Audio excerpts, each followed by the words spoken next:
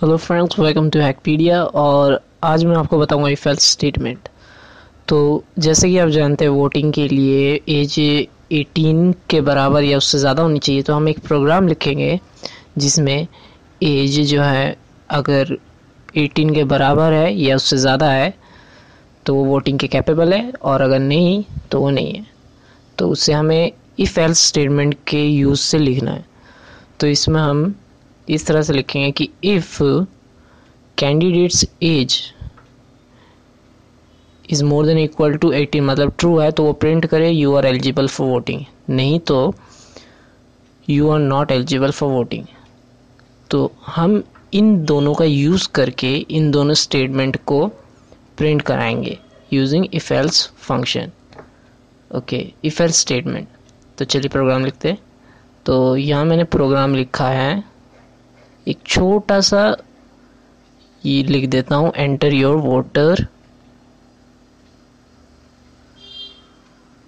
enter your age to check you are eligible for voting or not।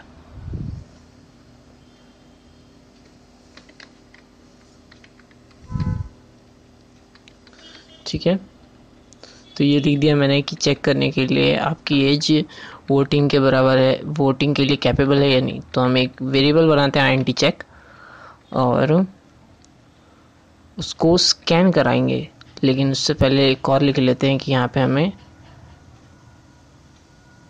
Enter करना है, enter your age. तो ठीक है, अब हम इफ स्टेटमेंट लिखते हैं, if check is more than equal to 18, check करे कि 18 के बराबर है या ज़्यादा। अगर है तो वो प्रिंट करे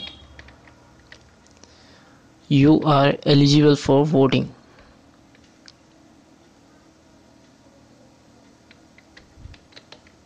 ओके, तो यहाँ हमने ये लिख दिया है। और अगर ऐसा नहीं है तो एल्स। अब आप सोचेंगे कि यहाँ पे हमें लिखना चाहिए चेक इज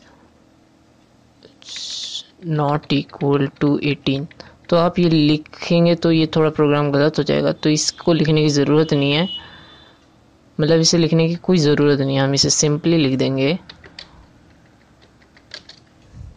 एल्स, वो प्रिंट कर दें कि you are not eligible for voting.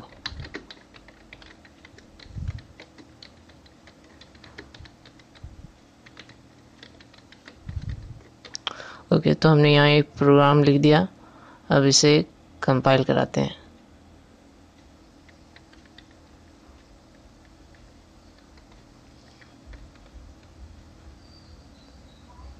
तो ओके, ये एक एरर शो कर रहा है, और स्कैनफ स्टेटमेंट तो हम डाले ही नहीं है, तो कोई बात नहीं, स्कैनफ स्टेटमेंट भी दे देते हैं। Okay, scan F %d and m%check। Okay, अब हमारा प्रोग्राम कंप्लीट है, कंपाइल कराते हैं। Okay, so now enter your age to check whether you are eligible for voting और नॉट। तो एज मैंने डाला 18, तो ये प्रिंट करे you are eligible for voting. Okay, तो अब मैं 18 से ज़्यादा डालता हूँ 20, तब भी बताता you are eligible for voting. This time हम इसे एक लो एज देते हैं। तो आप देख रहे हैं जैसे कि 15 as you are not eligible for voting, क्योंकि ये स्टेटमेंट कंपाइल नहीं हुआ। तो इस तरह हम इफ एल्स यूज स्टेटमेंट को लिख के इसका यूज़ कर सकते हैं। Thanks for watching.